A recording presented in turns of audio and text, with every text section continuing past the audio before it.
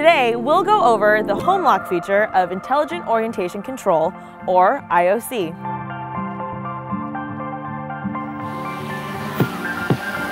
The home lock flight mode is an easy feature to use that locks the orientation of your X-Star to its home point. You can find the IOC flight mode switch on the top left of your remote controller. When using the home lock feature of IOC mode, the command sticks will behave differently. Your left command stick will still control the altitude and rotation of your X-Star, but the right stick will now command the X-Star to fly away from the home point when you push up, and the X-Star will fly back towards its home point when you pull down. Now, if you start to move the X-Star to the right, you will notice it will start to circle around the home point.